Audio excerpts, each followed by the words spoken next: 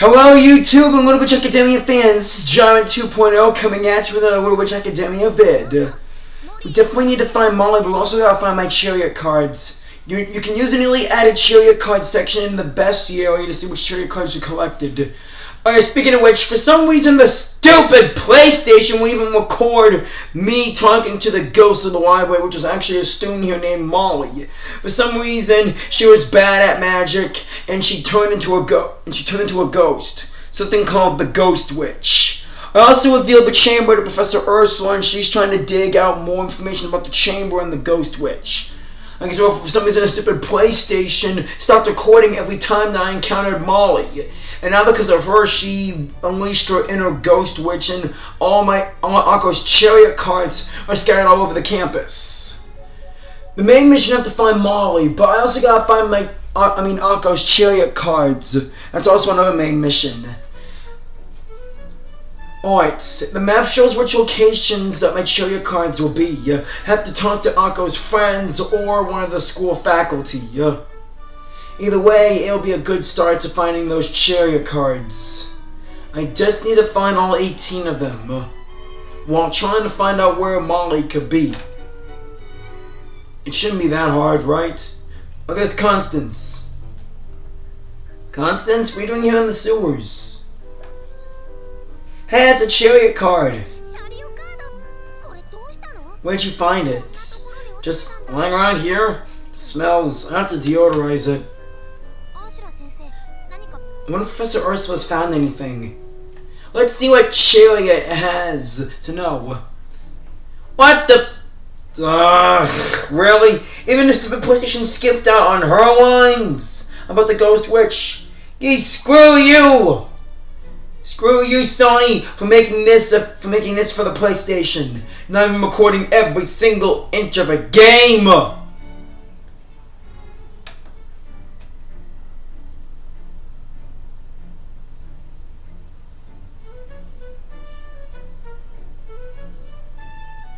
Jeez, I should have gone live when I encountered Molly in the first place.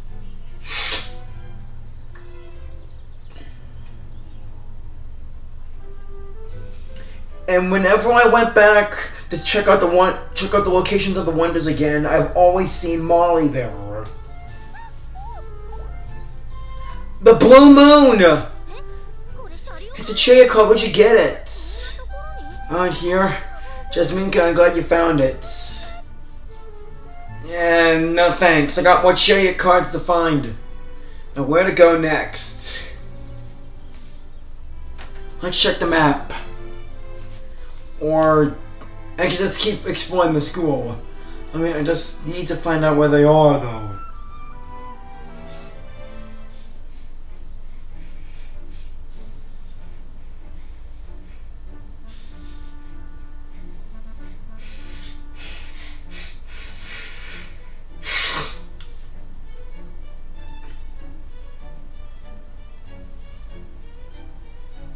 Yeah, if I remember, Laboratory A is a place where I can find a Chariot card.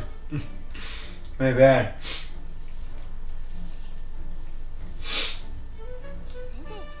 Have you seen any Chariot cards on Professor Ludwig? I'm trying to track him down. Chariot cards? Never heard of them. I knew it was a long shot. Oh, thanks anyway. Hold on. Yes. I'd like you to go to the storeroom and bring me some items for an experiment, Miss Congaree. Oh, come on. This has to be me. Would you rather have an old woman drag herself up and down the stairs? You students are so self-centered these days. Okay, lay off the guilt trip. Okay, which storeroom should I head, though? Is it storeroom B or A? I have a feeling it's storeroom A. I know it. Well, I'm gonna have to teleport to storeroom B anyways. I'll take the north hallway as a shortcut.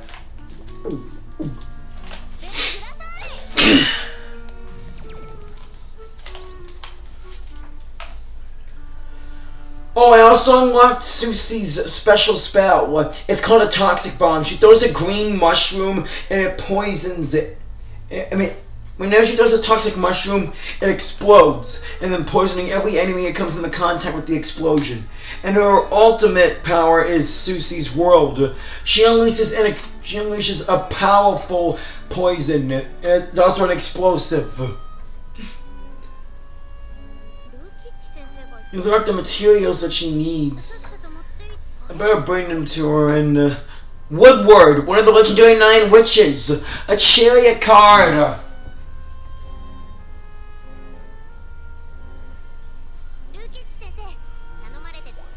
Alright, here are the materials. Oh, many thanks. Thank you. Well, there's no reward, I'm afraid. I know. Thanks, you found something I was looking for as well. 15 more cards. Where to go next on my map? Oh yeah, it's outside the cafeteria. I remember there's some chariot cards out in the school grounds and at the botanical gardens.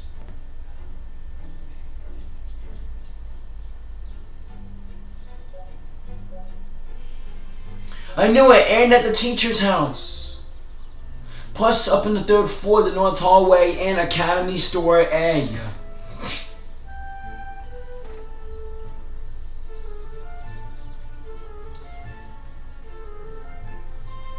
I wonder who's that over there.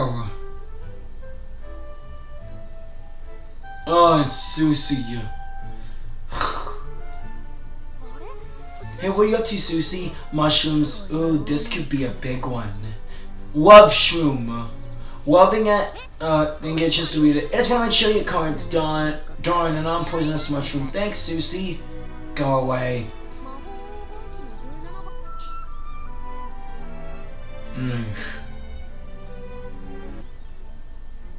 Seriously, you even skipped that? Okay, I'm really starting to hate the PlayStation and on how the game, on how certain parts of the games can be recorded. You hear me, producers? I hate for what you done. Seriously, every part of the game should be recorded. Well, except, hold on, kidding. Even the movie parts and the Ratchet and Clank PS4 game deserve to be recorded.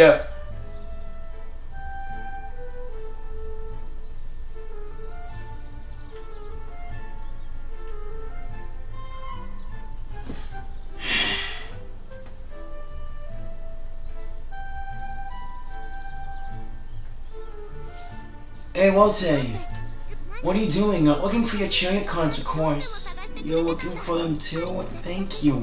Not just me, I'm pretty sure everyone's pitching in. Everyone, really? Oh, sure, we all know how much those cards mean to you. Oh, you do. Hey, look, isn't that one over there? It's right near the Jennifer Memorial Tree. Palfidiolia.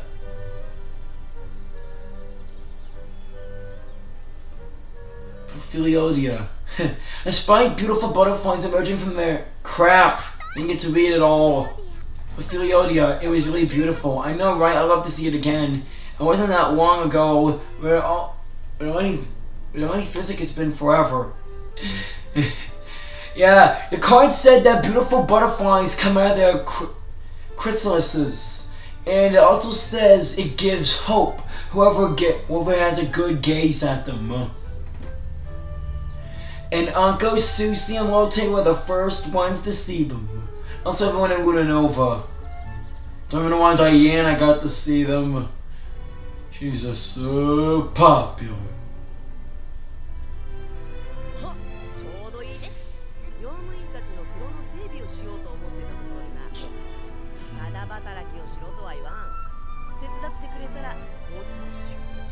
Kind of reward. You'll have to wait and see.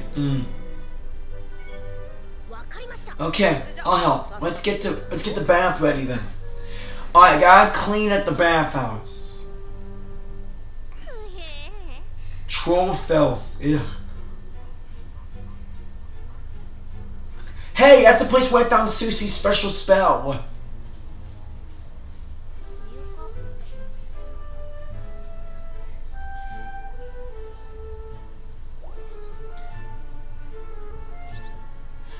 Hey, that's a Chariot card, and it shows Chariot's broom.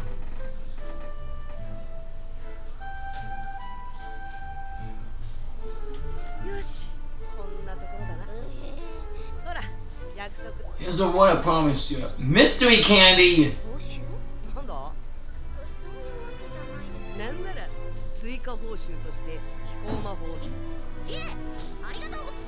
Yeah, seems like Akko really wants to ditch out on the flying lessons. Alright, there's gotta be more of those chariot cards around somewhere. Just give me some time and I'll come back to you at that.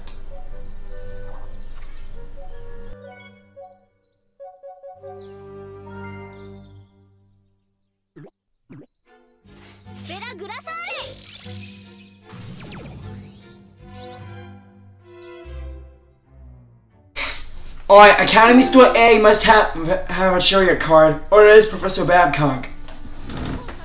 What are you up to in here? I was just looking for something. What brings you in, Professor Babcock?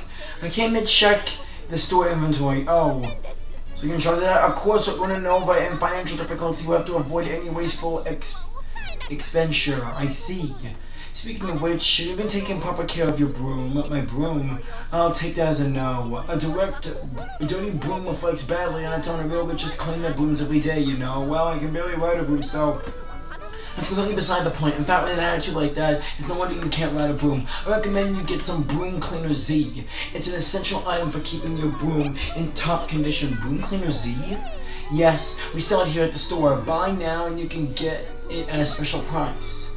Having a clearance sale, huh? Don't miss out, they're selling fast. I get the picture.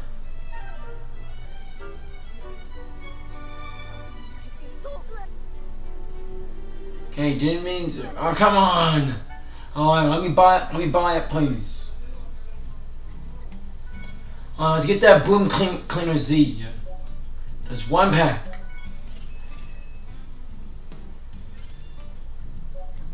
Oh, cool, the store's got new items. Not bad at all. Well, I don't need these items here. Oh, you got me some better, stronger items in the dungeons.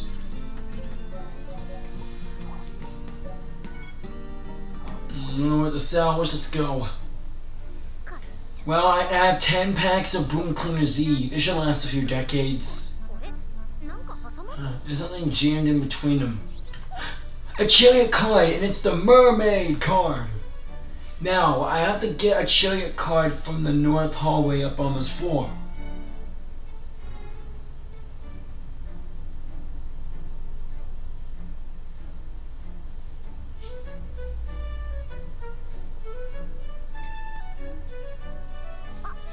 Amanda, good timing. Akko, what do you want? I'm looking for my chariot card and I want to check the weather ball fountain. So what's stopping you? Well, Professor Fallon's in 9 Witches Hall. And do you think you could get her out of there just for a little while, please?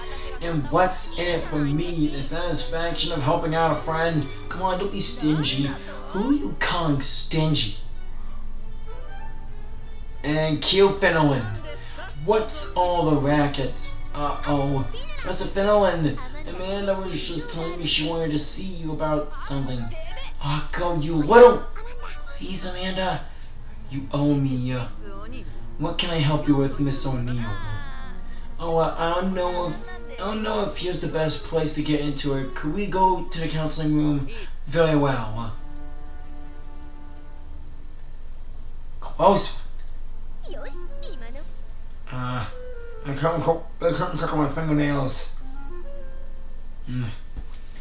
Seems like no one's in 9 Witches Hall. Alright, they found the place. And the weather ball's doing good, even though it's a square. A polar bear protecting the fountain. Oh yeah, the fountain said to bestow the power of stars upon witches. Crap. Yay. Yes, I was reading these when I was making the recording for this. I found another chariot card, Amanda, thanks. Glad to hear it. All I got for my trouble was a lecture. I still don't know why. Probably something to do with all the trouble you're always getting into. You're the one to talk. Curse of time. Talking to Ursula, and once again, the stupid PlayStation and or the creators of this game decided to not let the PlayStation record it. I'm heading up to Akko's room so I can talk about Molly. Seems like I don't got all day here.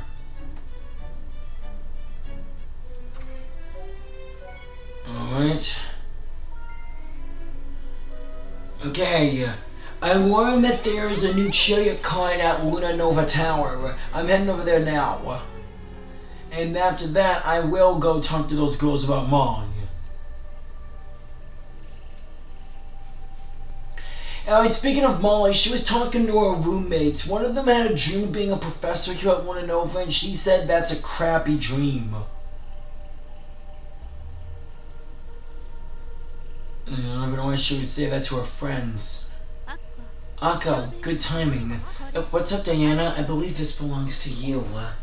The Moonlit Witch, a title bestowed on the most talented witch at the Luna Nova Salon Festival. I remember that. It was on the final episode of Season 1 of Luna Nova, when Akko, Susie, and Lotte defeated Vahawa the Grieving. Oh man, I love that. And Akko could have won. Where'd you get this? It was just lying on the ground here. Good thing you spotted it. But don't think this means you've won. Won? On what exactly? The title of the Moonlit Witch, bestowed on the most talented witch at the Luna Nova Salon Festival, of course. Chariot earned that title once, and this year it's my turn. By all means.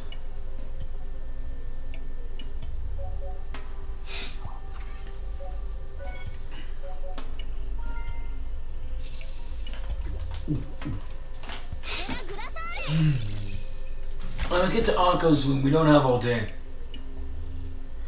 Need to go talk about Molly. And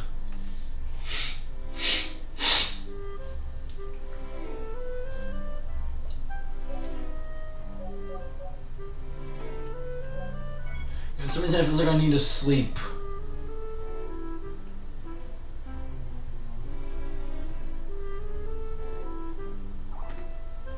And they're still there. Oh, I remember this part. I kept sleeping because I wondered if there was more Chariot cards. I didn't know where the rest of them were at the time.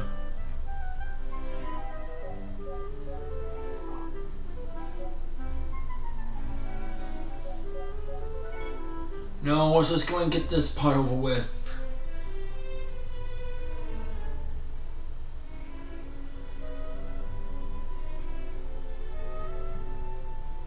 No. Dang it.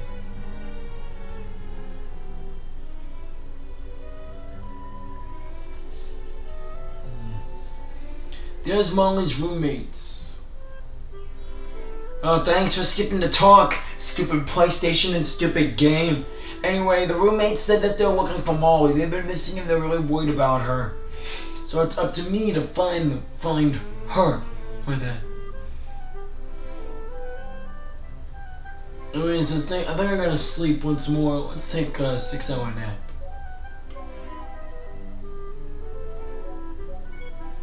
Or 3 hours.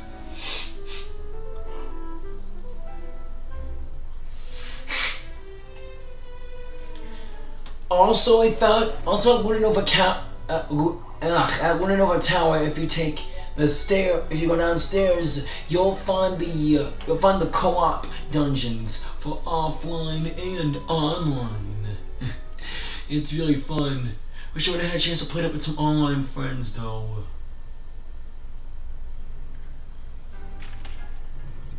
Oh, I just found out that the Chariot cards are in the dungeons with the large keys. Wish me luck on finding them all.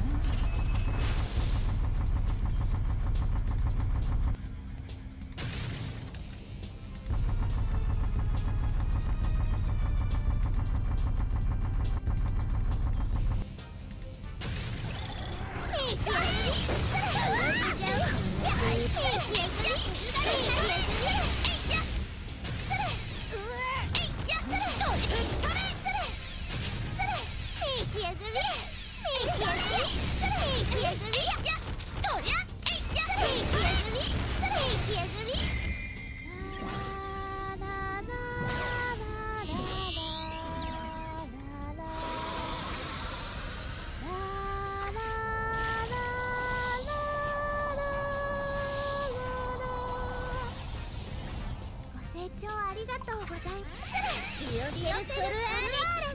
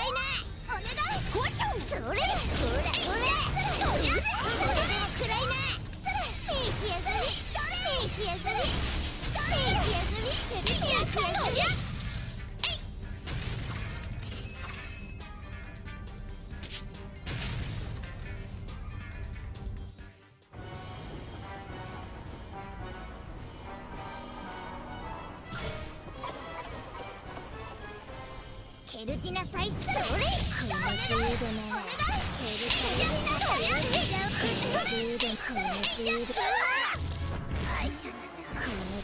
ノットオープンオーデンプレタールシャイニーアレキン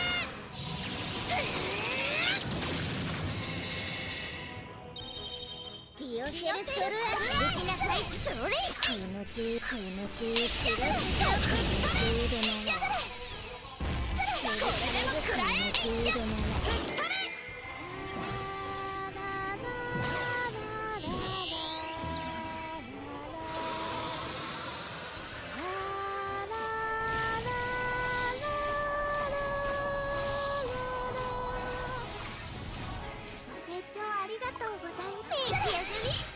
クロスジャンプ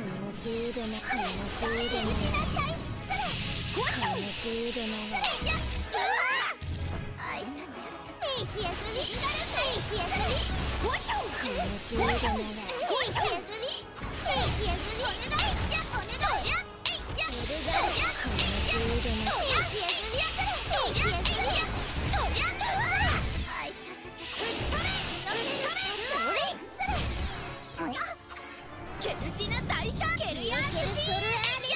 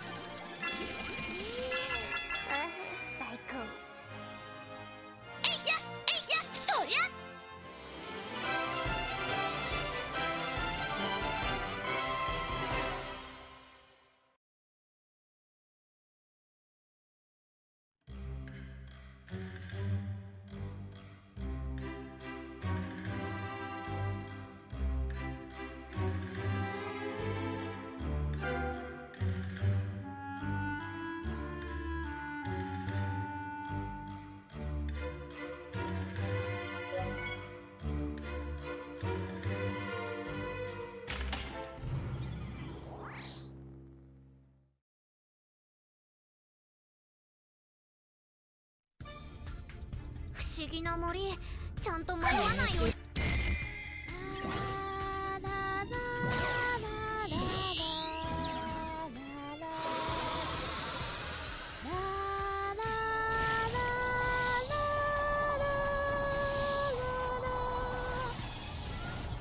清聴ありがとうございます。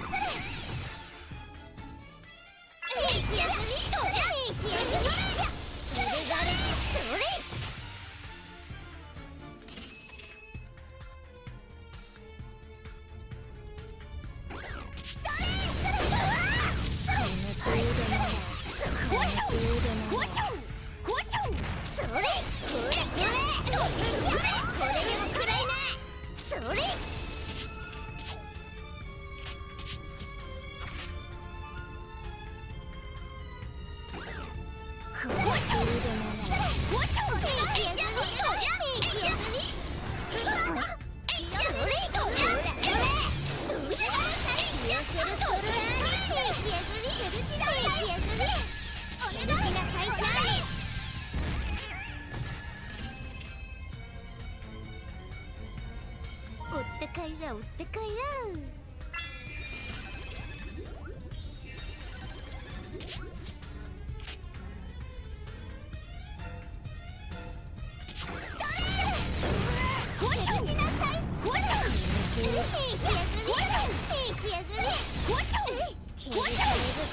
これでも食らえ。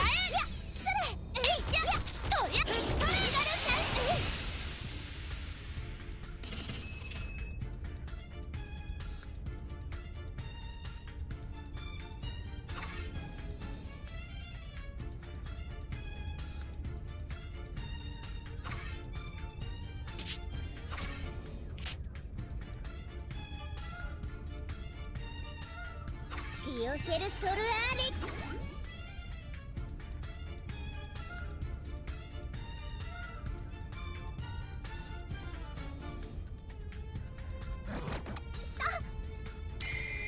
ノットオープンオーデンプレタールシャイニーアレク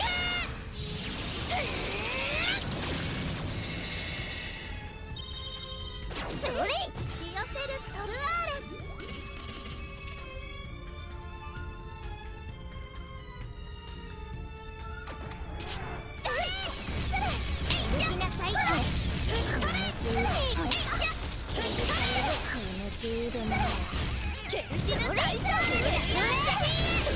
これでも食らいな。仕上がり。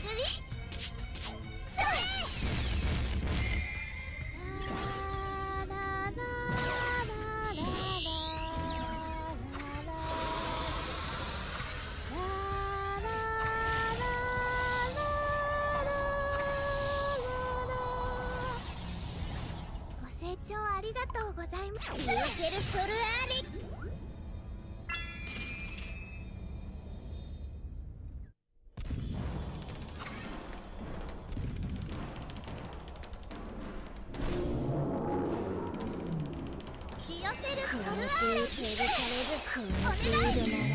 マグメルミクミルメルトラールイデオ光の石弓シャイニーバリスターファイヤ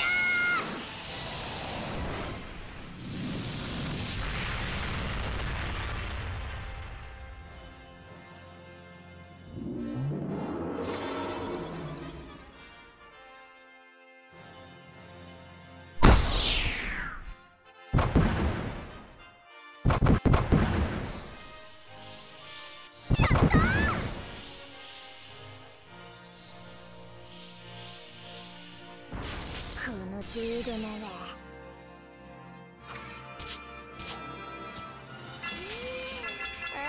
最高。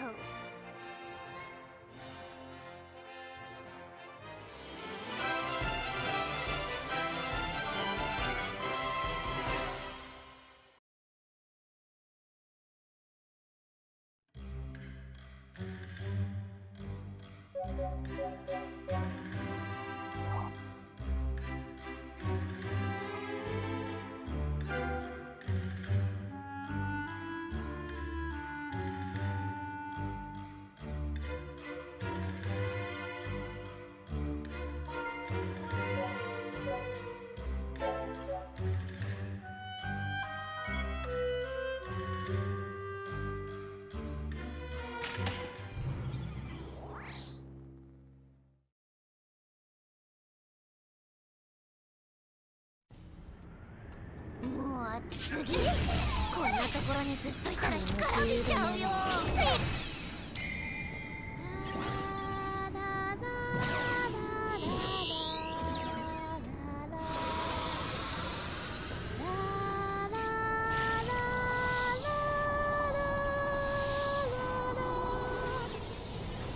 ご清聴ありがとうございます。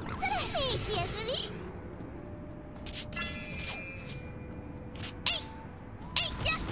それ、この手続きなさい。それ、それ、ケルジャルさん。それ、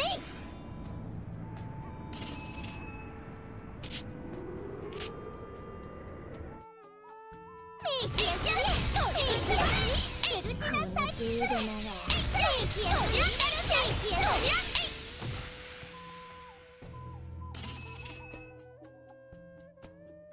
召し上がれ。それ、クロスジャンプのフードな。召し上がり。召し上がり。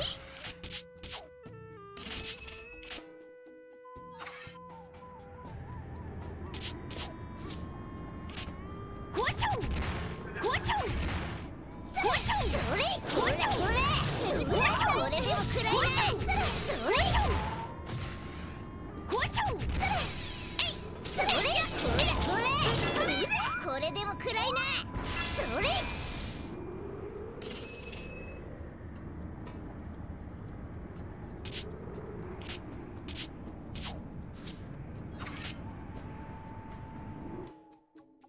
召し上がり。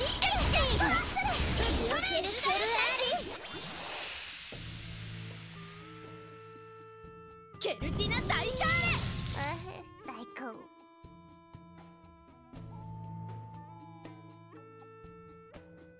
この手、それ、ほらほら、お願い。それ、それ、召し上がり。召し上がり。召し上がり。召し上がり。どうなさいシャーレ。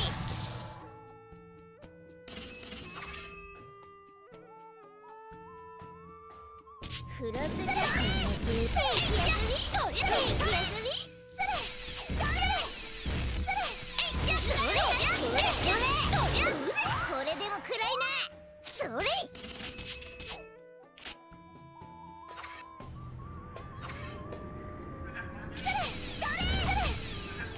この手続きなさい。召し上がり。召し上がり。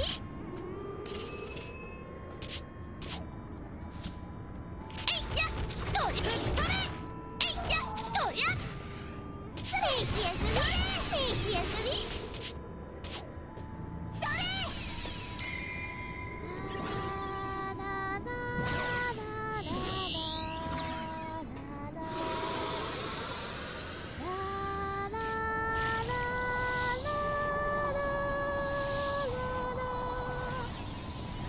ご清聴ありがとうございます。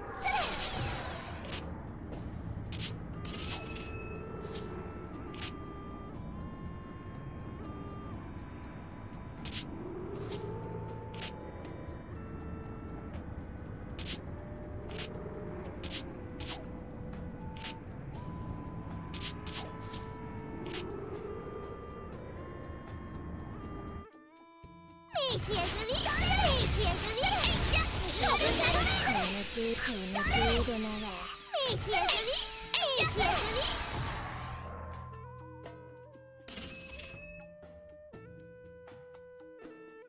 ディオセルソルアーレ。ディオセルソルアーレ。この程度なら。召し上がり。ノットオープン。オーデンプレタール。シャイニーアルク。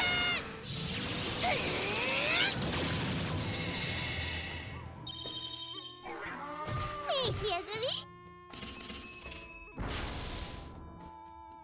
召し上がり。それ、ほらほら、これでもくらいな。それ、ケルティナ大シャーレ。ケルヤースピー。これれでも食らえ、これでも食らえ。それ。えいや、えいや、とりゃ。それ。それ。利用するソルアーリ。えいや、えいや、とりゃ。最高。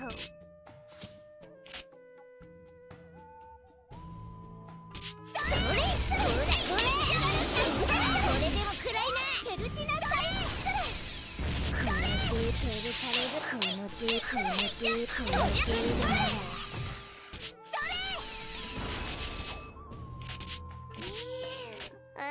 最高。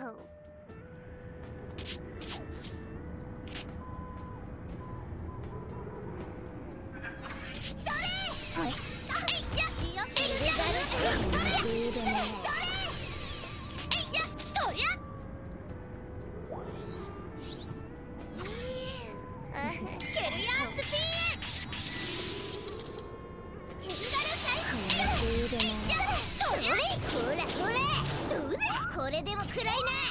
それ。ほらほら。どうだ。これでも食らいな。それ。利用するソルアーリ。えいや、とりゃ。おってかいら、おってかいら。最高。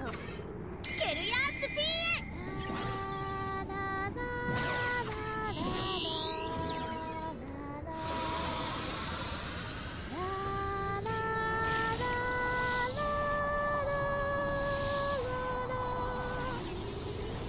ご清聴ありがとうございます。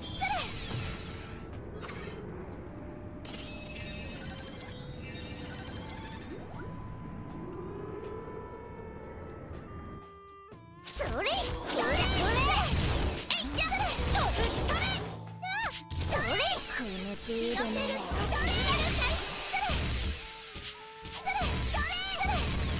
メイシアス。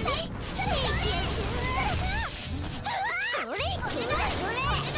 これでも食らいな。それ。ほらほら。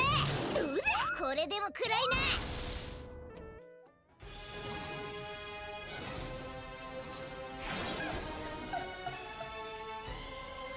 ケルキなさい。利用せるとプロスラを。マグネル、ミクミル、メメソラール、イデオ、光の石弓、シャイニーバリスター。ファイヤ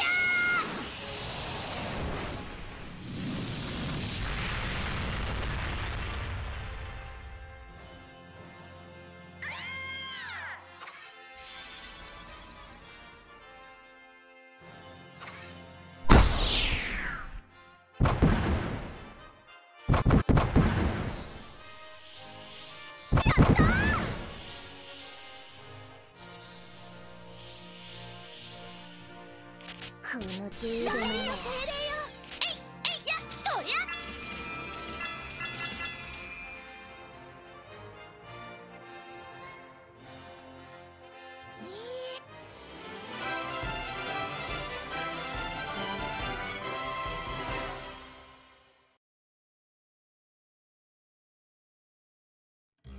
シャリオカードは順調に回収できてるけど、どうやったらモリーのいる場所。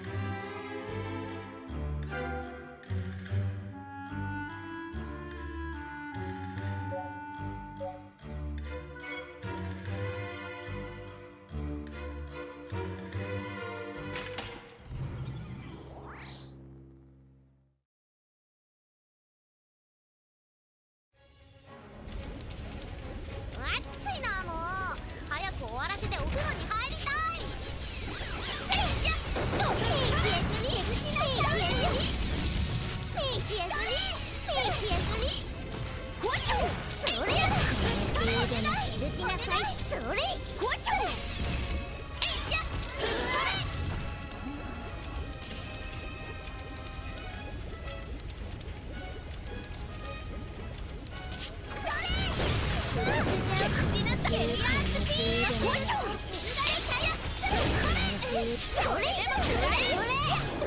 これでも食らいな。それ返しやがり。返しやがり。この程度なら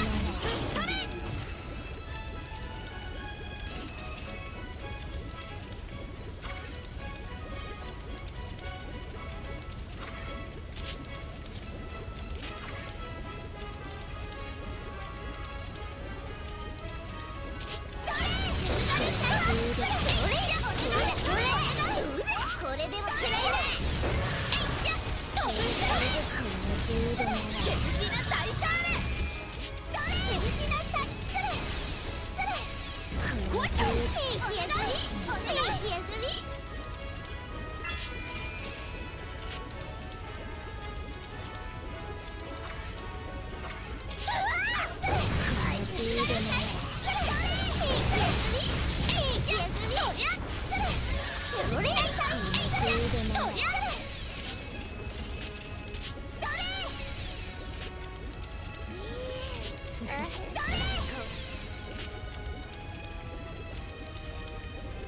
ケルティナ最初この程度なら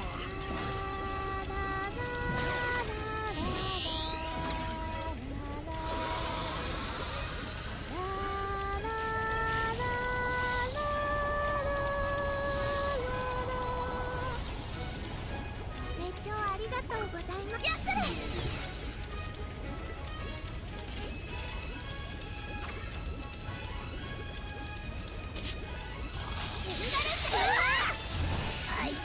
れ寄せるソルアーリノットオープンオーデンプレタールシャイニーアリク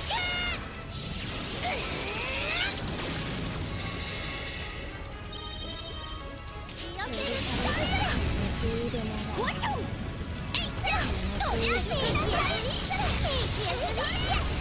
シアグリペイ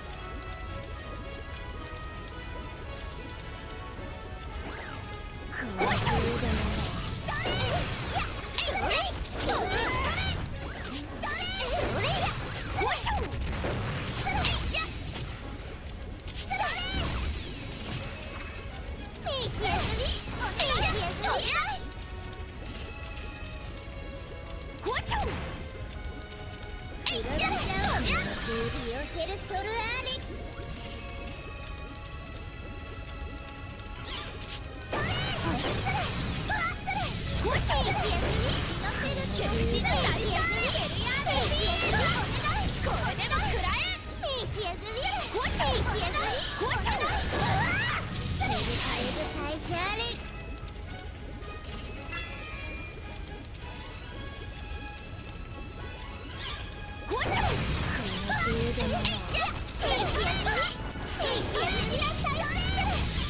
リ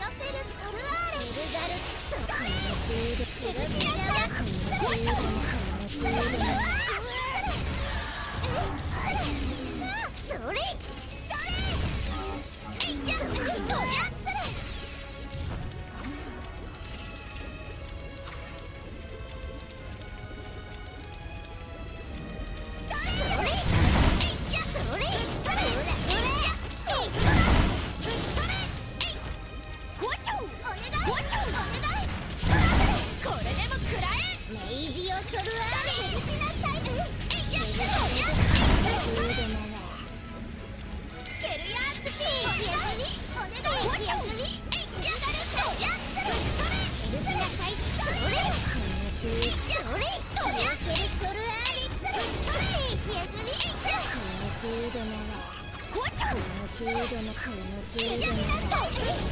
サレ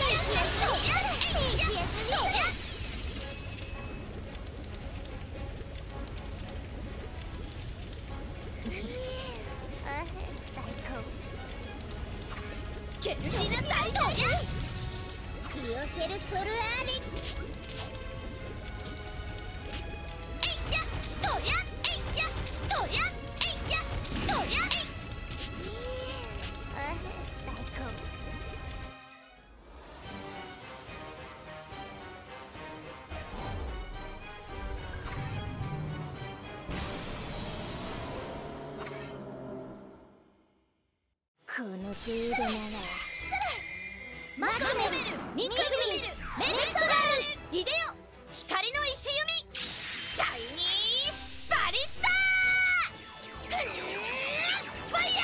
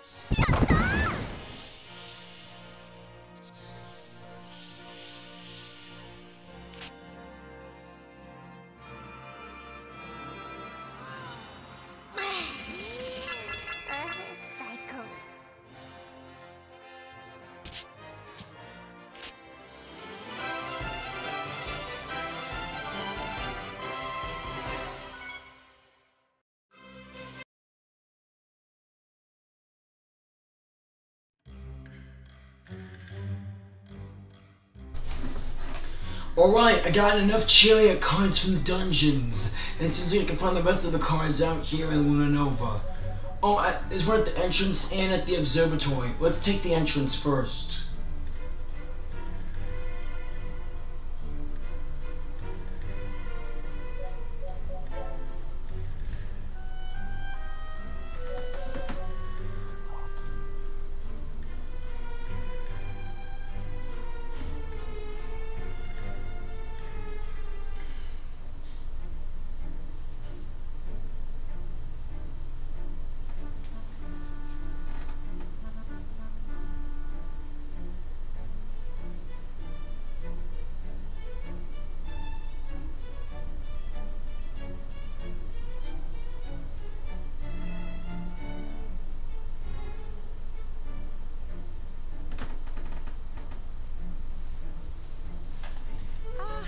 Ah, Miss Kaguri, that's the person I wanted to see. Headmistress Holbrook. Can I help you with something? Have you seen Professor Ursula? No, what did you need her for anything in particular? A package addressed to her has arrived. Perhaps you could pass it to Professor Ursula and Professor Ursula for me? I guess. Much appreciated. Alright, let's head to the observatory. Luckily I know which one it is. Here it is, the astronomy room.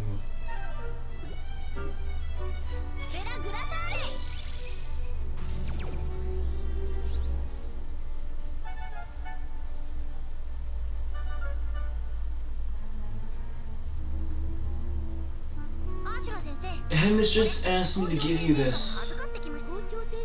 Headmistress Holbrook, I wonder what it could be. Oh, it's the latest issue of Astrology Monthly. Is that a magazine? Yes, it has all the latest astrology news. Look, there's even a series of articles by that popular London fortune teller Michelle, who's a former Luna Nova. Oh, what's this? A Chariot card, the Grand Triskelion. The 7 words of Luna Nova. I mean, the 7 words of Arcturus. My bad, not Luna Nova.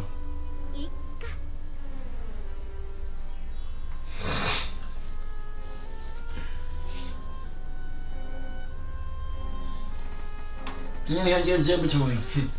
Oh, hello, Akko. Is something wrong? No, nothing for my Chariot cards. Have you seen any? I don't think so. What is it? Now. A Chariot card of Alcor. Shiny Chariot's familiar. This shining beast is the very picture of strength. Wow.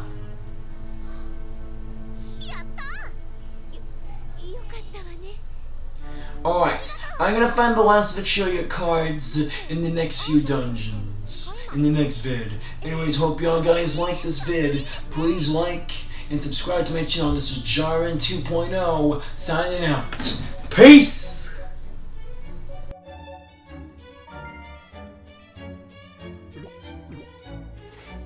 Gura-san!